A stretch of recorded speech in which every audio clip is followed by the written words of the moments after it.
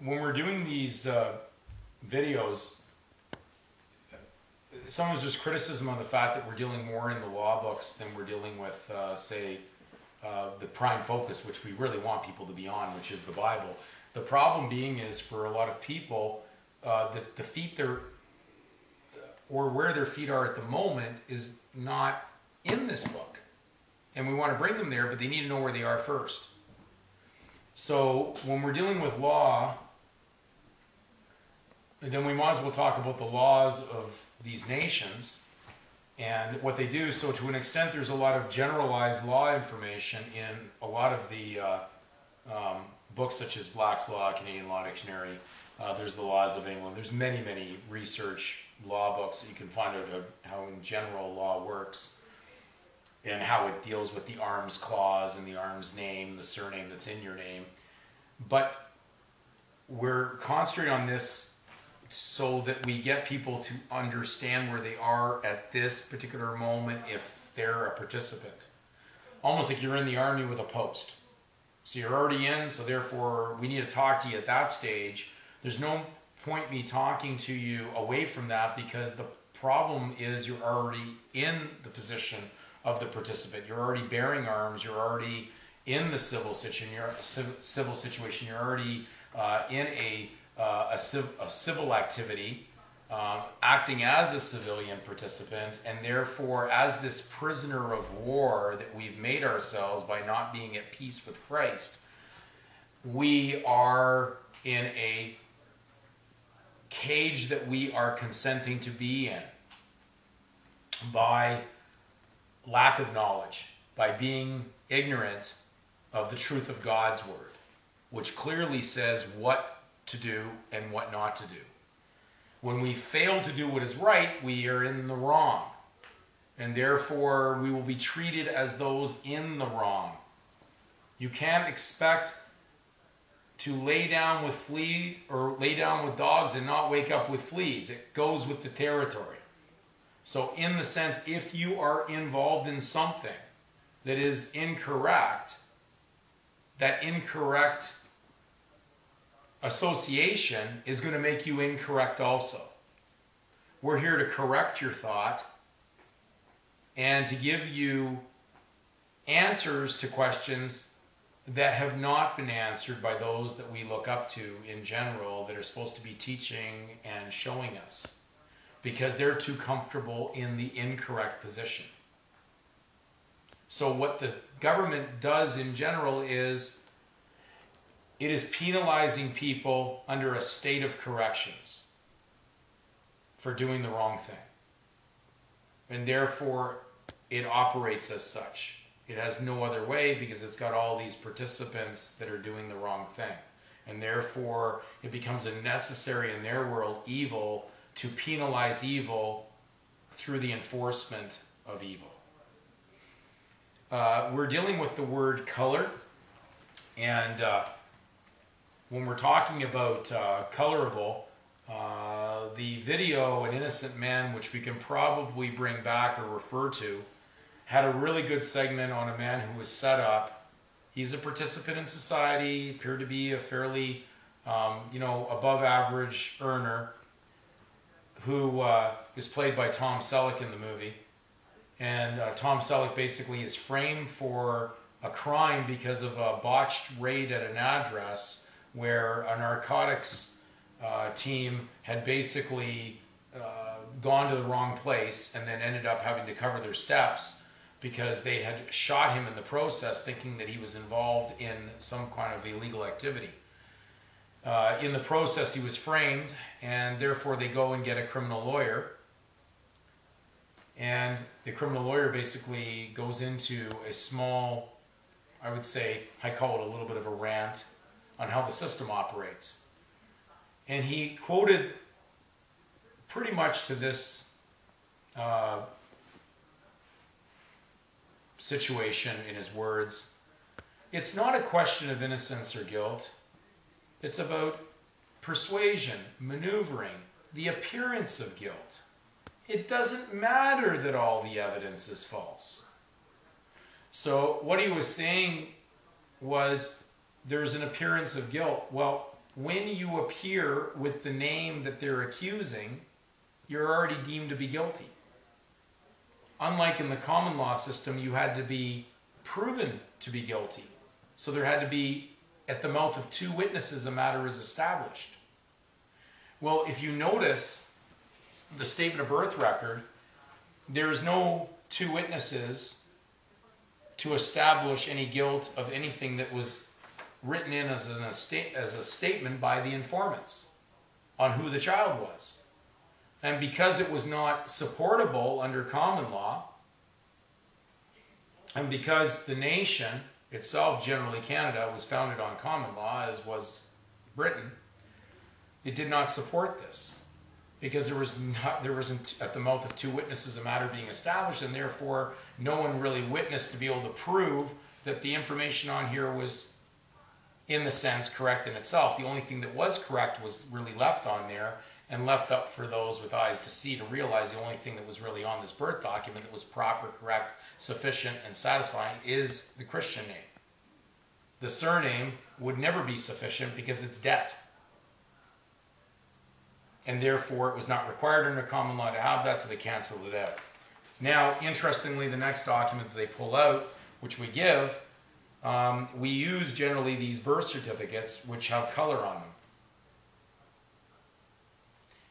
But if we use this for something that it's not meant to be, that would be considered a colorable right. Well, we're going to go into the word color and see what the law defines it as. Color and appearance, semblance, as distinguished from that which is real. So the surname is really colorable. It's saying it's over and above and supreme to the Christian name. It has a colorable right over and above. And certainly would be if you're using it and then you're claiming it, it could have duty, debt, obligation attached to it. And therefore you're assuming a colorable right. It says prima facie or apparent right.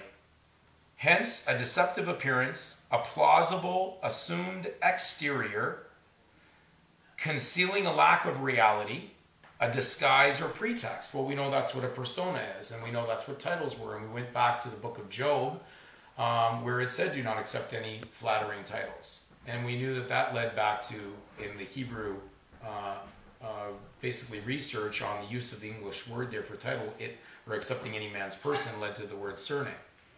So that was the first time I'd actually see a complete understanding and research done in that through the Strong's Concordance. I had not seen it only until maybe 6 to 8 months ago. But it was there in front of me. Just because I didn't see it and I didn't have the research on it didn't mean that it wasn't there. So that's why it's a requirement of all to do their own due diligence and research. Generally what happens is when we haven't done the research, then we start to cower around and defend things because it's inconvenient in our mind, because it would go against what someone else told me, or what someone else preached on a pulpit to me, or what some political official told me, or what some lawyer or some doctor had told me, because they were already in the wrong, but they didn't know any different. So therefore, of course, the only information or the only counsel they could give me would be wrong information.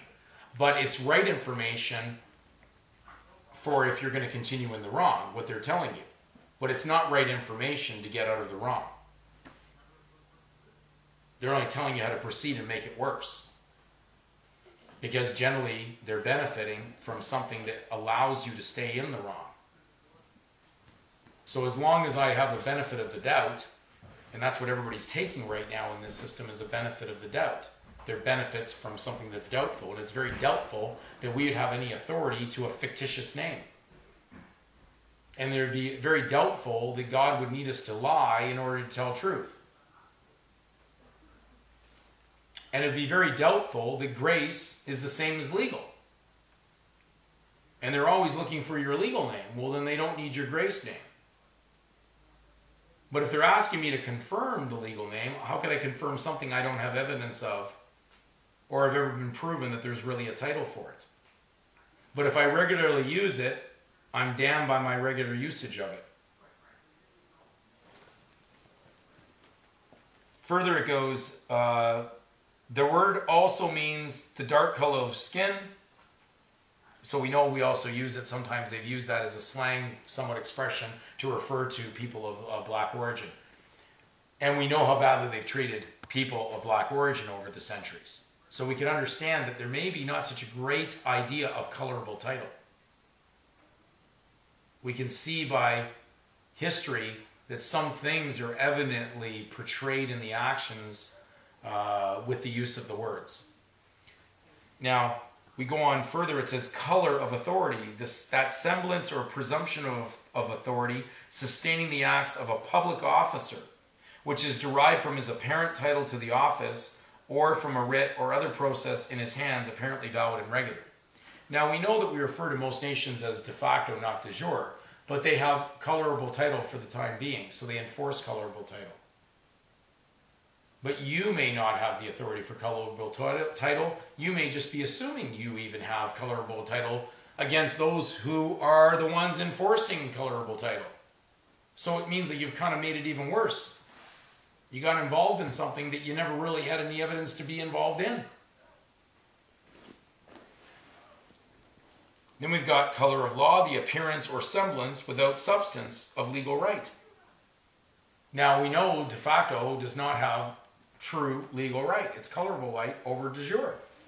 De jure was like those by right through royal bloodlines that had the right to title. They had the right to the throne, they had the right to the crown, they had the right to all the arms, they had the right to all that stuff. And they granted these. But then later we know that man's journey through de facto goes the other way. And so we have now a concern because the only thing you could use to enforce colorable right that's already been satisfied, or basically the title that's already been gone away in pledge, is enforced through a third party. And the third party needs your consent to be involved in this colorable assumption of right.